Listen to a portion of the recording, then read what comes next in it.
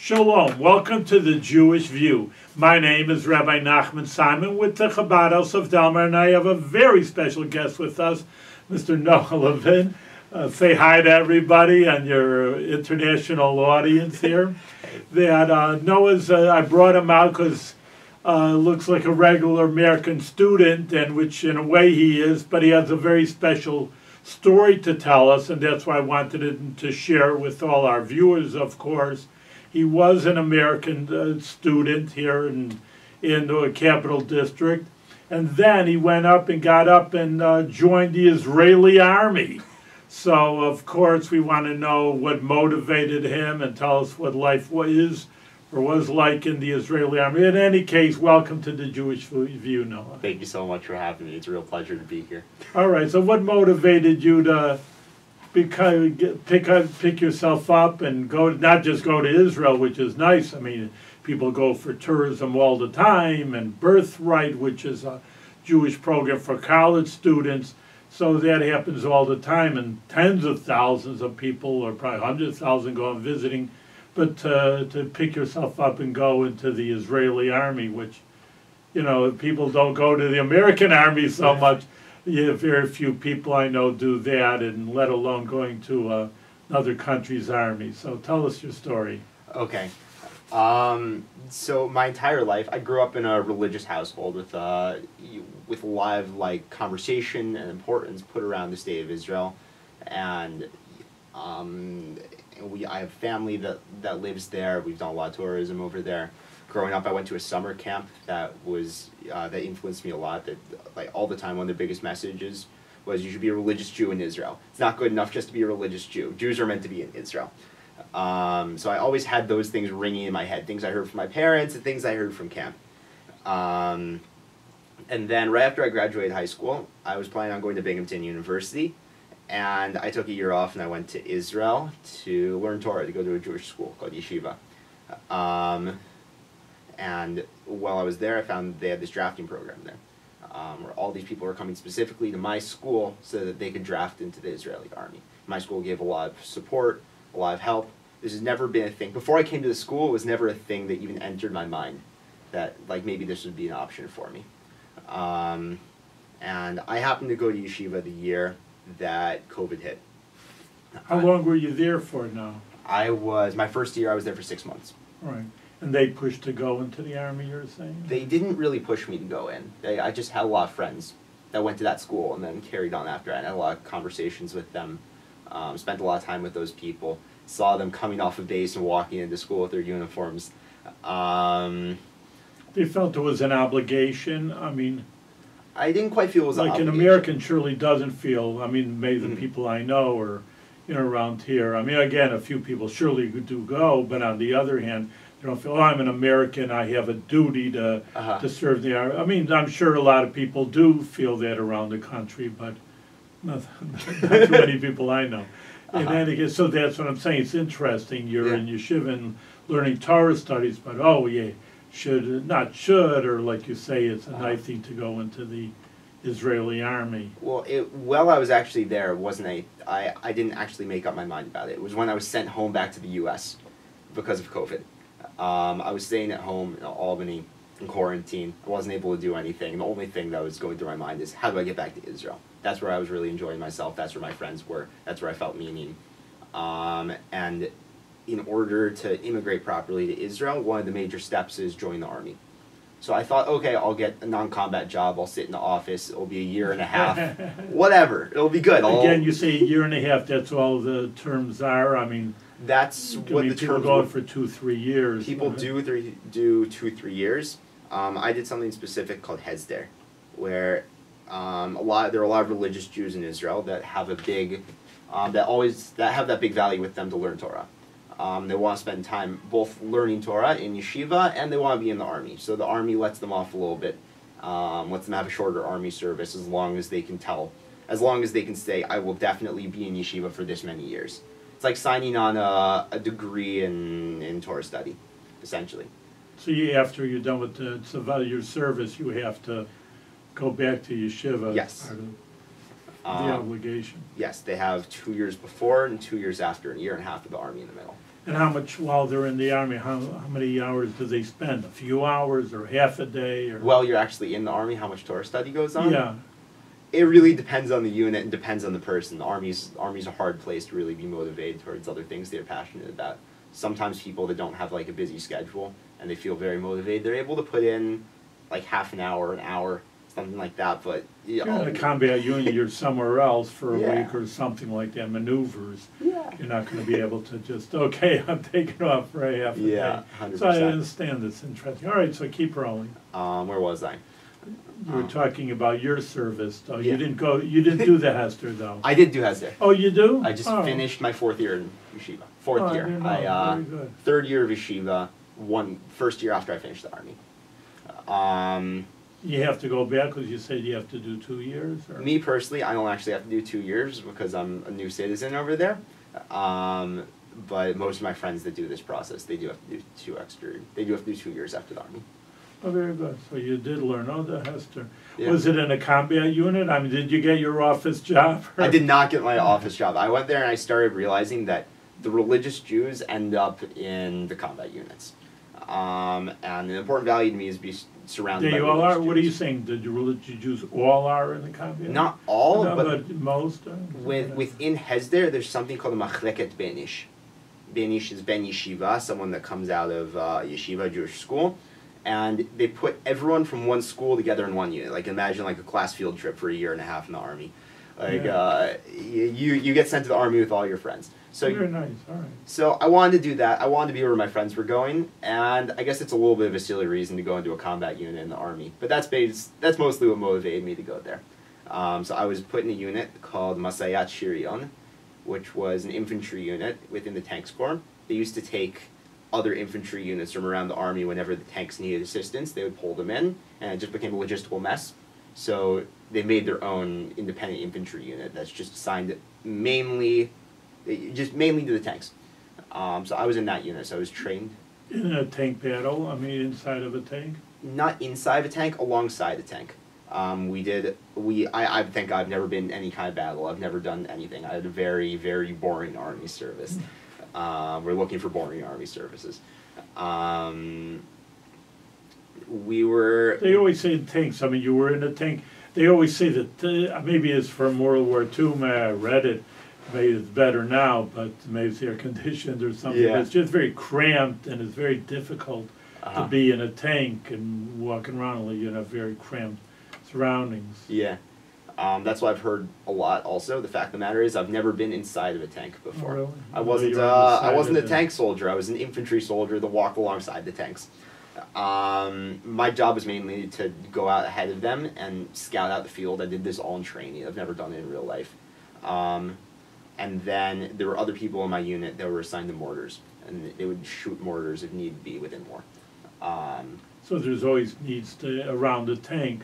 They always say that of a ship also. They need always support system. You can't just go out or they get ruined. So Yeah, you need so a you lot were of to support. support.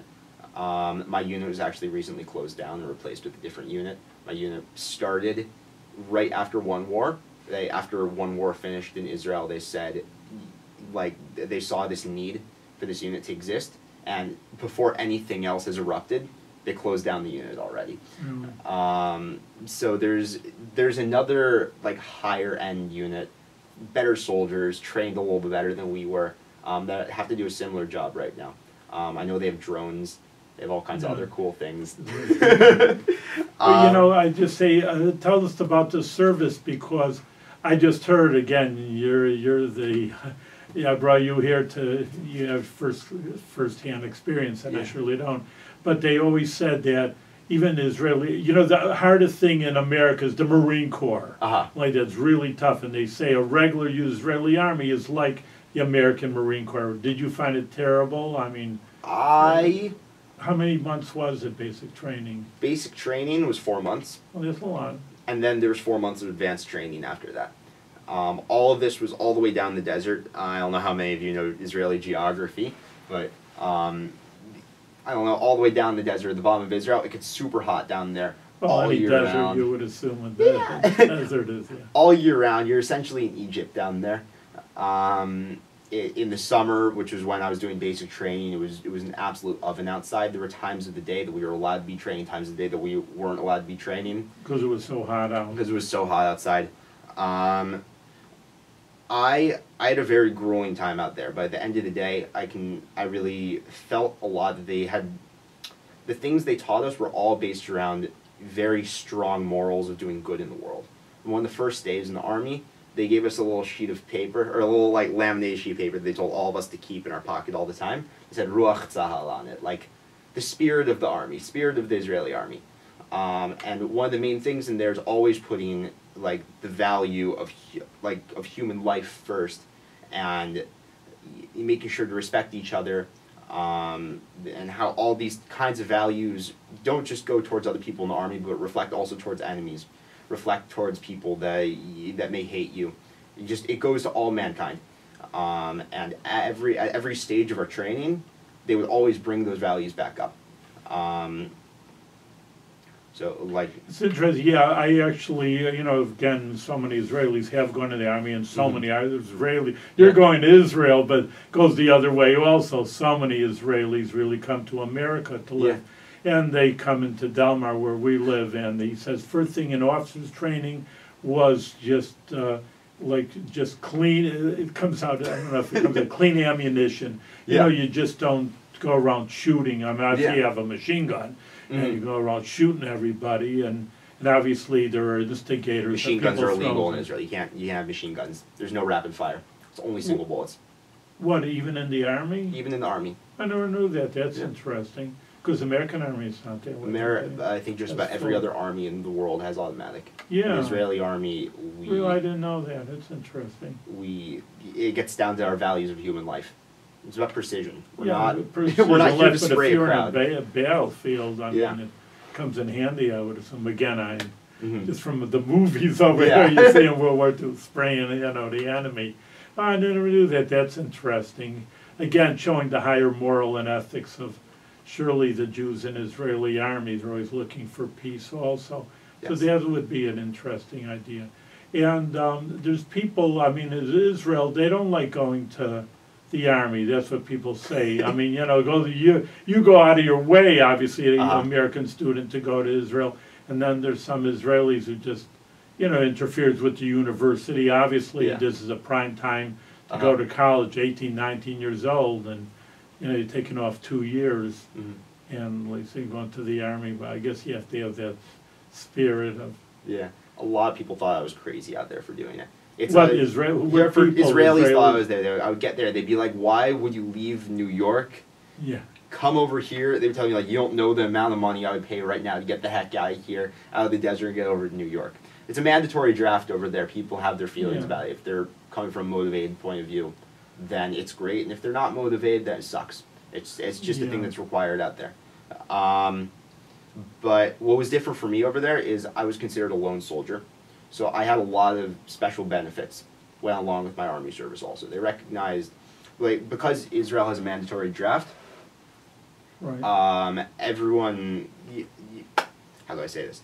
Everyone's required to go, and they try make it a little bit less intense than other armies out there. You don't go there for a year at a time and don't see your family the entire year. Every couple of weeks, sometimes every single week, sometimes multiple times in a week, depending on the unit you're in, you go home. And the Army pays for your transportation to get all the way home. You get free public transportation all across the country.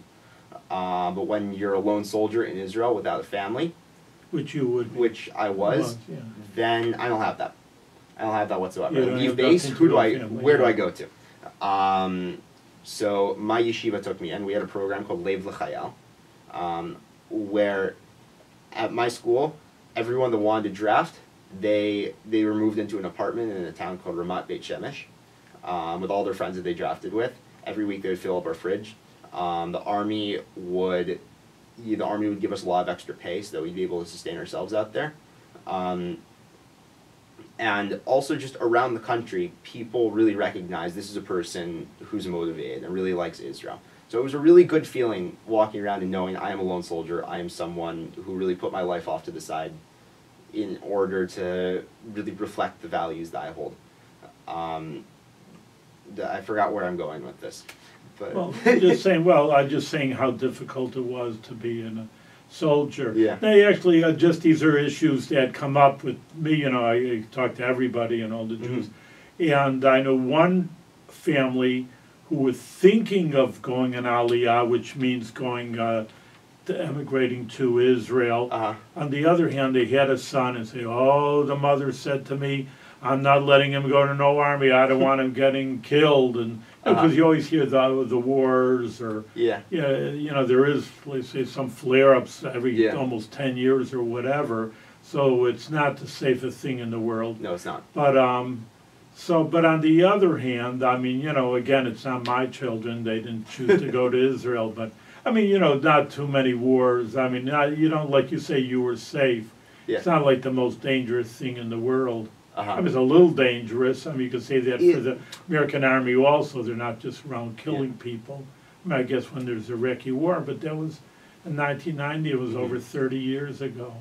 I mean, so it's not the most dangerous thing that you could do. What I hear everyone saying is that everyone's army service is different. Just because you go to one place in the army doesn't necessarily mean that your army service is going to be any less or more intense than someone else. And that depends on the time that you draft and just whatever your unit is assigned to or whatever just happens to happen to your unit. So there's some people that they draft and it's incredibly safe. It's a day job. You're like in the center of Tel Aviv, working right next to the mall in the high rise, and you're just showing up to work in uniform every day. And then there's some people that they're doing like very dangerous and serious arrests, or they're going internationally to do like top secret missions. Or there are also people in the middle like me where I would stand in dangerous places, but nothing ever happened to me. There are serious things that happen. A couple days back, there were 3 soldiers on the Egyptian border that a couple of Egyptian police officers shot them straight across the fence. That's the place they were standing was typically a place that's very, very safe. Thank God we've got peace with the Egyptians. It's all good on the Egyptian border right now. And everyone always says like, we'll put this less experienced unit down by that border because why do we need anyone over there? And stuff happens. There's always something that could happen. There's always something that can happen. But it can be very safe. It can be very unsafe. It's just luck. Yeah, well, you always hope for no war, but and then I mean, again, forever. I mean, I think in the American Army, a few soldiers told me that they've returned. They say they're really always on call. Ultimately, I mean, if there's a real war, but thank God there isn't. You know, then you know, hey, you have the experience. Come on back, even though it's 10 years later. Is that the way? I mean, you're going. What's your future plans? I should say. Are you going back to Israel? And my future plans are going back to Israel. I'm in America for the summer. I got a job over here. I'm going to college in August in Israel. And are you saying like, am I always in the army now? Well, that's what I'm saying. If anything, God forbid. But you know, listen, you have to always, you know, be aware. You know, they're going to say, hey, we call up. You're in the reserves, or do you have to do the reserves, for example? I don't actually know yet if I'm in reserves. Most people are in reserves, because I was a lone soldier and because I'm a new citizen. There's a chance that I might not be in reserves. More likely than not, I will be. I'll probably find that out at the end of the summer.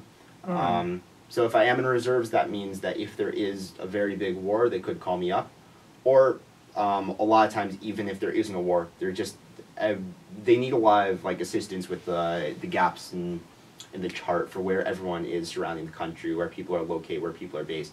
So they might call me up for a week or 2 to guard a specific post somewhere, and in the meantime, I'll tell them how much I make at whatever job I'm at, or if I'm in college or unemployed, then whatever sucks, they won't pay me anything. And that's what it's going to be. So there's always that possibility. Again, we were talking about, could be a tough job. I know an Israeli couple that did come back, did not come back, they were Israelis, they came to America. So I says, what were you doing in the Army? He says he detonated mines. So he says, well, this is crazy. One mistake and you're done. Something, all right, a mistake is something happens, all right. So, he was scared. So, again, it's... I have friends that were in that unit. I have really? A lot of friends that were in that unit. They deal with explosives. Yeah. The joke is they salute like this. They're missing a couple of fingers from explosions. It's not... stuff like that doesn't happen. People don't lose limbs anymore to stuff like that anymore. That was back like all the way beginning of the country. Well, it could be. Again, these are dangerous situations. Like you say, there's easier jobs and more difficult jobs. But just saying, when you go into the Army, it's not an easy thing, and really kudos to you. I mean, that you felt that. Did you have an option of not going to be an Israeli and not going to the Army, or once they said, hey, I'm going to Aliyah, I want to be here? Well, if you're here and you want to be a citizen, that means you're going to go into the Army. If I wanted to get my citizenship right now, I wouldn't have had the option unless I wasn't medically fit or psychologically fit. I could have, if I really wanted to, I could have made up some kind of like psychological thing and said that I'm not ready for it. But if I didn't want to get citizenship, I could have waited till I was, I think the number's 28. I could just live in Israel on a visa until I'm 28 and get my citizenship then. Or if you're too old to go into the Army. Yeah, then at that point you're too old to get drafted. Or you can get married and have a kid if you're feeling inspired. They wouldn't draft you either. No, it wouldn't draft you either if you're married and have a kid. But you got to really commit to. You got to really commit to whatever you're doing. You can't just do that because you're getting out of the Army. You got to have other motives for doing that. If I wanted to, unless I really wanted to beat around the bush, I wouldn't have had the option. I would have had the option of what unit I would have gone to. I could have gone to non-combat. I could have gone to a different combat unit. I could have tried out for a more intense unit if I wanted to. On the other hand, that, again, I mean, these are the things that people talk to me about, and I talking to a lot of Israelis, and they say, well, the Orthodox Jews, they don't go into the Army. Well, of course, you say you're an Orthodox Jew, and that's why you're here, to show the people that, listen, you're Orthodox, and I just don't ban Israel, and have nothing to do with them. You obviously are going to be a good Israel citizen. Well, you went to the Army, that's pretty good. But there are a lot of Orthodox Jews just saying, hey, I'm Orthodox, leave me alone, and that would be a good excuse, or I don't know, would they be able to say that? That does work, but you have to say, I'm going to live my life learning Torah. You have to get what's called a patur, saying that you're too religious for it. There are certain religious Jews that do get a patur for going, that are able to get out of it, but when you're part of Hezder, it's almost a compromise for what they're saying. At the beginning of the country, people are saying, as Jews in the country, we need people that are both out there fighting in order to get the physical work done, and then we also need people that are saying they're staying behind and learning Torah, so that we get the help from God and they're able to keep Jewish values alive in the country. And people in Hezder, they made the compromise where there were the people at home that were learning Torah, the people in yeshiva that were learning Torah, and the people in the army. And they said, we want to combine the two of them. We want to be learning Torah. We also want to be serving the country. So this is a newer. I mean, obviously, Israel, people don't know, is 75 years old. Yes. And so this was a newer, so to speak, kind of innovation. I don't actually know when Hezder was started. I know that it wasn't in one of the first years of the country. It might have been 5 or 10 years in. Yeah.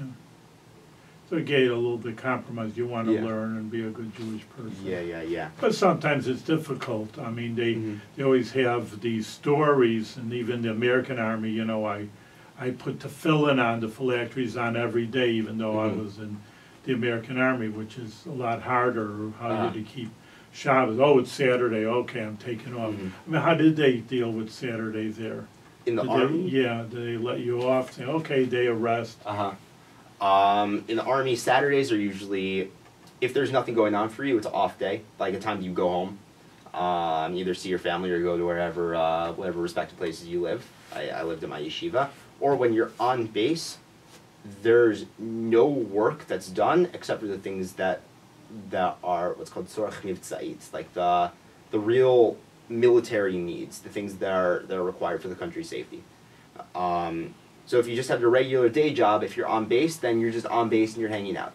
And there's food available for you and there's nothing required of you. But if you're a combat soldier and there's posts that need to be guarded, then you do all of those things that are required for the safety of the country, and everything else you're not just not supposed to do. You're required by military law not to be doing those things on base. Yeah, it's good because I think, well, you tell me if I'm wrong, but you know, I mean, they have jets, you know, they're always spying out, Yeah. and you know, the rabbis themselves, it wasn't against Jewish laws. Well, Yeah. protection is something that's needed. You can't Yeah. just sit around and if the enemy knows, oh, everybody just sitting around doing nothing on Saturday, well, it's almost the Yom Kippur War. That was their logic of the enemy saying, hey, we know everybody's fasting, they're in synagogue, and they let their guard down. Well, it's a good time to attack. So even the rabbis do allow that. The rabbis do allow just again, you meet up with Chabad, with the Chabad unit, and a little bit different philosophy than you're saying. I know a lot of religious, I'm talking about Orthodox Jews, saying to be an Orthodox Jew, you should be living in Israel. The Chabad idea is just surely do the Torah and the mitzvahs and be religious, but wherever you are, America, Hong Kong, you know, all over the world, just do the mitzvahs. But on the other hand, that they do interact. It's not people say, oh, you have nothing to do with, the, you know, Israeli society, which is not true. I know one person, he was, this is a story I heard from his sister, he was an Orthodox Jew, and he was some, like you say, in some, I say in Yiddish, geworfen, an outpost somewhere in another, and it was Purim, and he felt bad because he didn't have the Megillah. Usually he has to be on an outpost on Purim. He wants to hear the scroll of the Megillah. And a few Chabad guys came to his unit, again, out in the middle of boondocks, like I say, middle of nowhere, and they said, well, you know, we'll read the Megillah. Soldiers says, from now on, I like Chabad, because, you know, they went out of their way to help, you know, to help the soldiers. Obviously, it's Purim for them, for these students, the yeshiva students, and they took their time out to be helpful to another. I actually had other soldiers. I had quite a few interactions with Chabad in the army. My biggest ones were on Chagim. Chabad would always show up on the Hanukkah. Chabad pulled up with the van with music and gave everyone donuts. They drove around base. They gave doesn't matter who you were. There were like Jews, Christians, Arabs, all kinds of people. There aren't just Jews in the Israeli army. Thank God, we got a lot of people, different religions, who all want to serve Israel. They would show up. They wouldn't ask any questions. They'd just give people donuts and make people happy. On Purim, they did the same thing. The first base that I was at in the army, a base called Shizafon, a really, really big base down south. The rabbi of the base was a Chabad Shaliach. Really? But he got his shibutz, how do you say that? He got his assignment for shluchus, for where to be a rabbi, at this army base. So there were Tanya Shirim, I forgot the Rav's name. There were Tanya Shirim on base. I wasn't always able to get to them. When I was on base, I would try to get to them. And it was truly incredible seeing how far Chabad can reach out and really help people. Yeah. Oh, that was great. I also had a Chabadnik in my unit who drafted with me. He Really? said it was his shluchus to go to the army. He decided it was his shluchus, but he read Megillah for my unit. He was just always around bringing divrei Torah, speaking about Torah with people, speaking about Hashem, speaking about God. It was great having him around. Excellent. I know that story where a person was irreligious in the army and he came to America to be religious, Really? but he remembers he was in the Lebanese war. Oh, so now he's at the front. He was a captain. He says, I'm at the front. And all of a sudden he says that there were soldiers dying, still didn't even get picked up yet. We're really at the front lines. And he says that there's this white van. He says, white, are you crazy over here? You know, everything's camouflaged. You know, a white thing in the middle of a forest in the woods or something. So any enemy could see it. It stands out. He says, Chabad guys driving along and high and putting on the music. He says, you're crazy. He says, I'm there to protect my unit. But he says, you know, they went out of their way, and that's really something to be on the front lines. But just, again, making everybody happy because, again, you can only imagine, and I can't, but you know, what it means to be on a battlefront and being shot at, number one, seeing your fellow friends being hurt or killed altogether. So it surely isn't a pleasant experience, to say the least. And in any case, you know, Chabad was there again, you know, just that's when you need an uplifting spirit, and Chabad was there, and it turned him on enough where he just saw that you know, that there's something special about being religious and being dedicated. They're bringing a special kind of protection. You don't always recognize that that's the right thing in the moment, when you're in a battlefield or about to enter a battlefield, you might think that you have it all set in the right way, that you're all ready for it. But sometimes you really need the simcha. You really need the happiness.